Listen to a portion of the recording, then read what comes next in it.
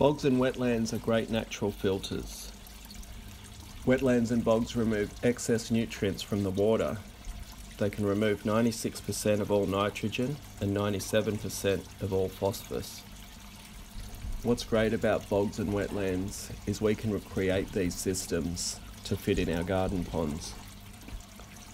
It doesn't matter if the pond's small or big, we can create a wetland or bog filter to suit it. Constructing a wetland or bog is pretty easy. The main aim of the bog or wetland is to slow the flow of water. This is so that the solids sink to the bottom. The easiest way to do that is to create a sort of manifold, a pipe with just lots of holes in it so that the water slows down and rises evenly up through the bog. At the bottom of the bog, you want to create a void space for the solids to settle. From here, then they can be removed from time to time. A great way to create a little void is the use of aqua blocks. You'll fill the bog with rocks and pebbles. This is going to provide a home for the beneficial bacterias and provide a medium for the roots of the aquatic plants to grow into.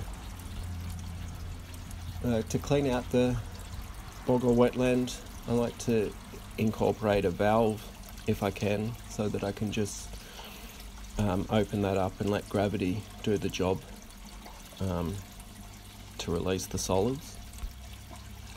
On the smaller systems, I just use a standpipe.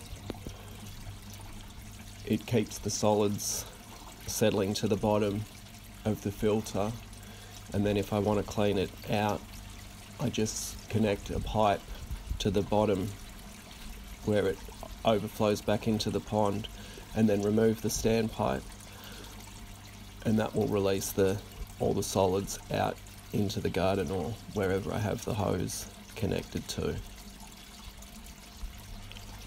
Sizing bog and wetland filters isn't an exact science. It'll depend on the number of fish and how big they are. I mean, a small bog could be as little as 10% of the surface area and up to 50%.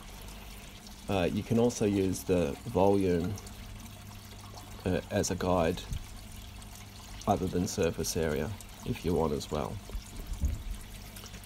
If the water goes green in your pond, it's a clear sign that the filter's undersized. You can either decrease the amount of fish or increase the size of your bog and wetland filter. If you don't have a bog or wetland filter on the pond, adding one will certainly help clear up your green water. A well-functioning bog keeps the pond clean, clear and healthy, and the amount of maintenance you need to do is kept to a minimum. This will obviously give you more time to enjoy your pond. A wetland or bog filter is easy to add to an existing pond. They require far less maintenance than traditional filters. They're completely natural and can be retrofitted easily to existing ponds. If you would like to learn more about wetland and bog filters, please subscribe to the channel and I'll keep making videos. Thanks for watching. See ya.